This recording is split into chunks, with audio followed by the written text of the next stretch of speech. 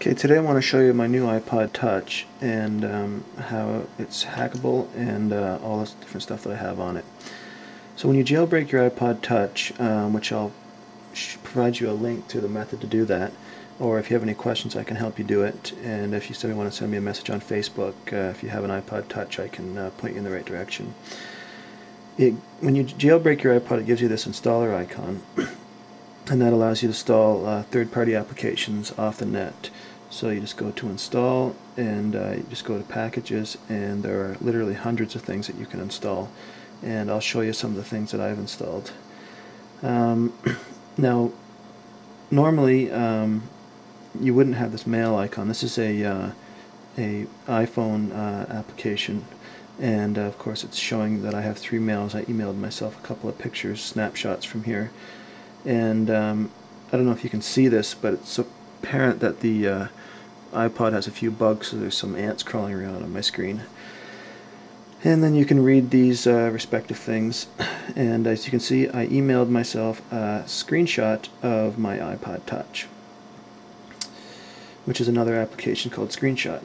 I also have Wi-Fi Stumbler on here, so I can scan for wireless networks. I have Notes application, which is an iPhone only application. There's Solitaire on here, which plays in landscape mode, and you just drag and drop your cards like that. Also have Google Maps, and as you can see it's in London, on London there, and it's pretty quick. And then on the second page, apps, I have terminal access, so I can enter some commands on terminal level for messing around with stuff. There's a cool game here called Block Puzzle, so you got to get the red block down to the escape route there. There's also a third-party chess application which I have on here for playing chess, which I actually haven't messed around with too much yet. There's another program called Tap Tap Revolution, which is very similar to Guitar Hero or Dance Dance Revolution, I believe, and you listen to your songs and you tap out the beats while you're playing it. I also have a instant messenger icon on here, so you can IM with your MSN or your different accounts. Let's see here. I also have Tickle Me Elmo, so if you had your earphones in there, you could tickle Elmo and he would make his little tickly sounds.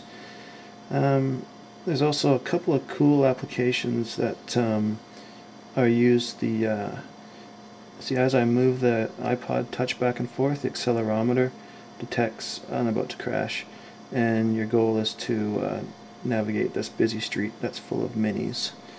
That's kind of a fun game. I can play Minesweeper, which I don't really enjoy. There's a PlayStation emulator on here, which I don't have any ROMs for right now, and it's kind of in the beta stages, but it works not bad.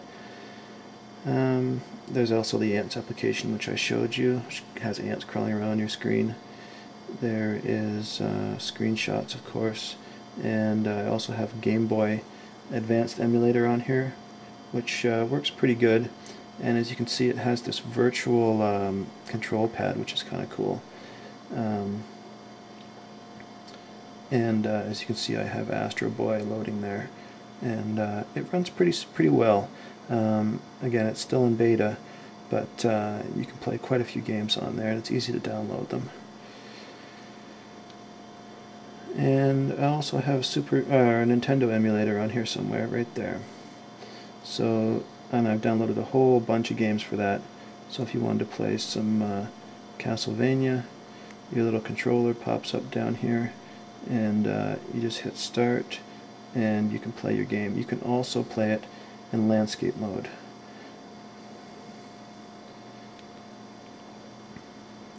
So if you have any questions, or if you wanted to get your iPod Touch jailbroken, leave me a comment, and I'll see if I can help you out and answer any questions. Have fun. Thanks a lot.